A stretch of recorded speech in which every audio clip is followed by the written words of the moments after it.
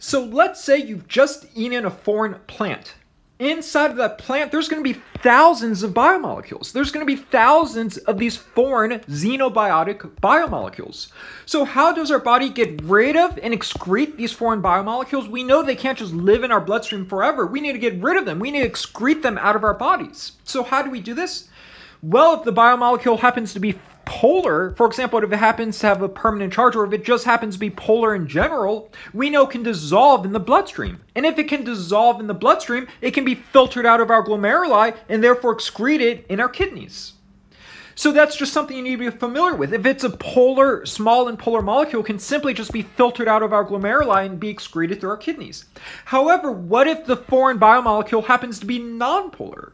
Well, if it's nonpolar, it's going to aggregate. It's going to aggregate through the hydrophobic effect with other nonpolar molecules, and it's going to form these large aggregates that cannot be filtered out in our glomeruli. So if they can't be filtered out and then therefore excreted through our kidneys, how do we get rid of these nonpolar foreign xenobiotic biomolecules? Well, it's our liver's job. So again, this represents the liver, but let's say this is just a normal liver hepatocyte. So it's the liver's job to get rid of these nonpolar biomolecules.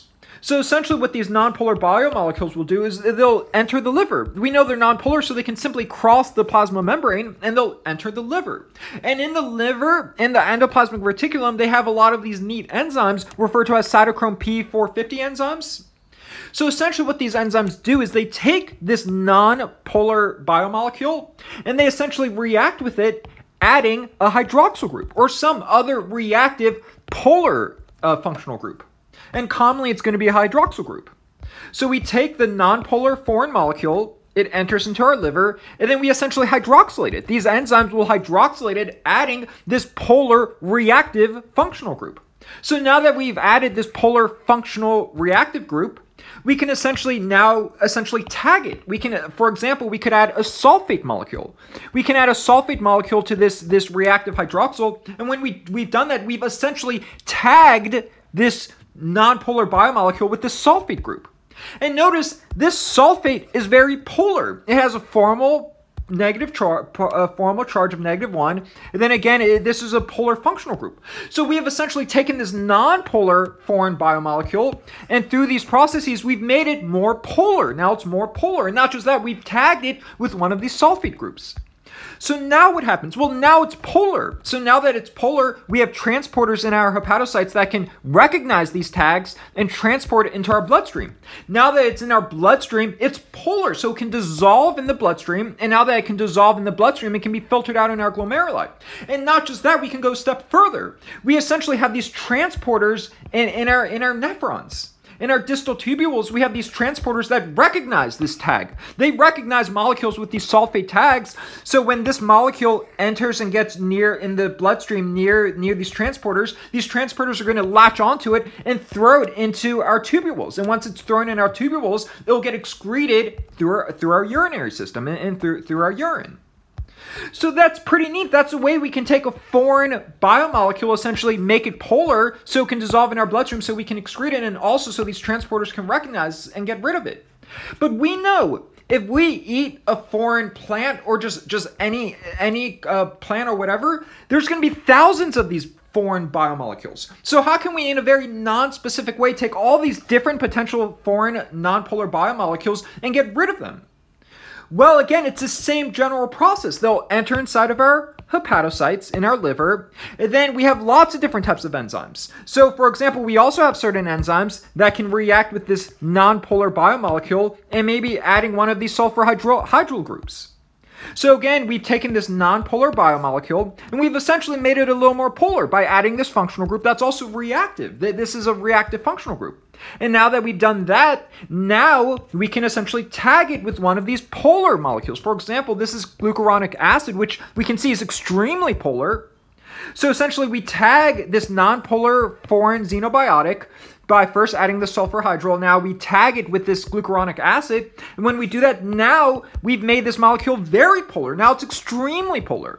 Now that it's very polar, again, we have transporters that recognize it and transport it into our bloodstream. And again, now that it's in our bloodstream and it's polar, we know it can simply dissolve, it can solvate in our blood, and it can be filtered out in our glomeruli.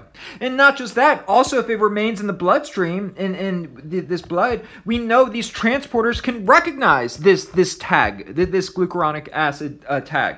So it recognizes it, then essentially takes this molecule and throws it into the tubule. And when it throws it in the tubule, now can be excreted through our urine. And not just that, we can also go a step further. The anatomy is a little off right here, but the point is, in our liver, we have this biliary tree.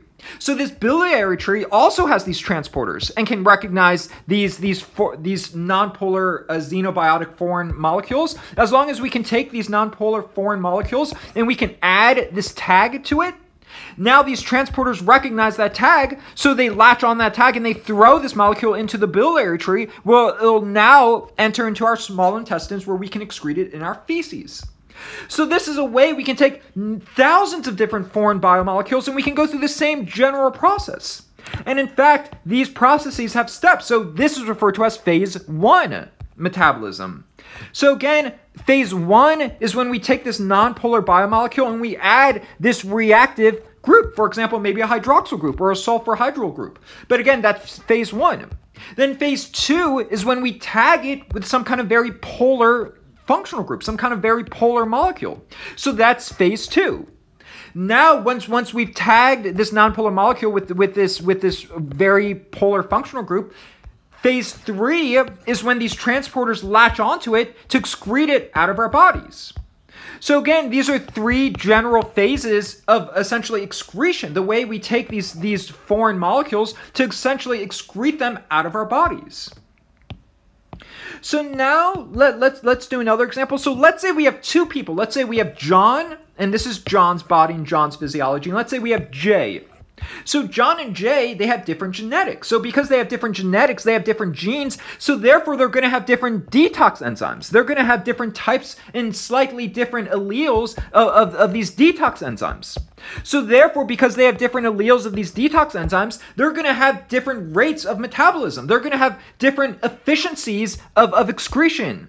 So again, let's say John and Jay both took the same drug. Let's say it's not really a drug, but let's say they just took this general molecule, this general drug, and let's say they both took the exact same dosage. They both took the exact same dosage.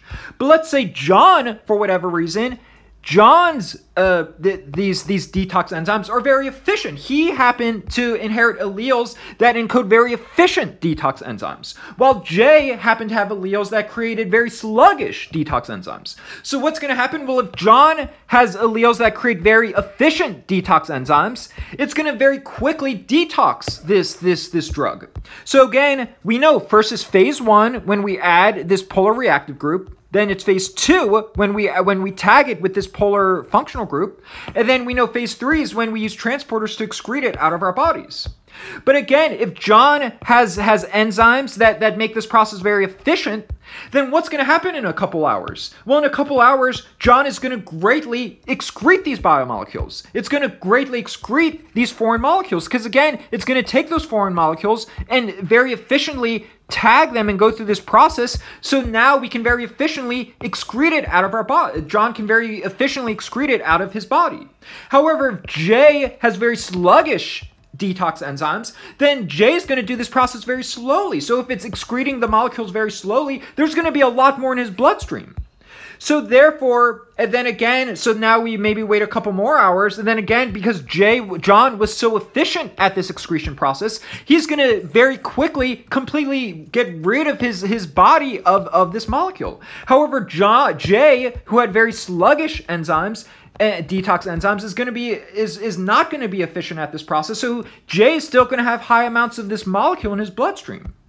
So there are very important implications. For example, if we had John and Jay, who would require a higher dose to allow this drug to have a good effect?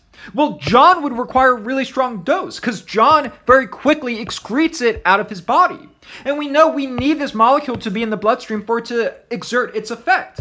So J requires very little because J excretes it very slowly, so it lasts in his bloodstream for a long time, so it has a very strong effect. However, John very quickly excretes it out of his body.